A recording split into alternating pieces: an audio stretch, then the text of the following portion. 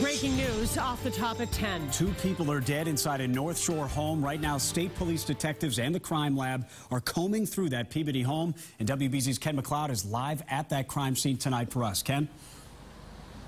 Liam, within the past 30 minutes, police have towed a car away from this intersection. It's the intersection of Oak and Winter Streets. Now, they believe that car belongs to a man who carried out a murder-suicide just a few houses down, where police are still huddled in front of 11 Winter Street.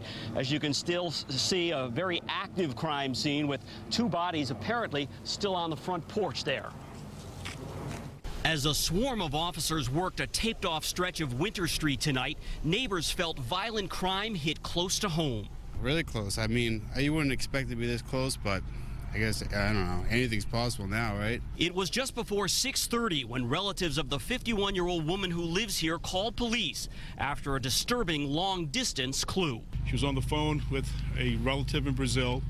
That relative heard a commotion and an altercation, and the line went dead. Arriving officers discovered the woman stabbed to death, and a man they have not yet ID'd also dead from self-inflicted knife wounds just outside the front door. On the steps to this house here at 11 Winter Street, it appears. Outside the home, yes. Police declined to discuss chatter from neighbors indicating that the female victim had recently broken up with a hot-headed boyfriend. A lot of it goes on just anywhere now. It doesn't matter where you live, I don't think, anymore. Even the small towns have it now, so it's not good. At this point, police have released no names, and they're telling us not to expect any probably until tomorrow morning.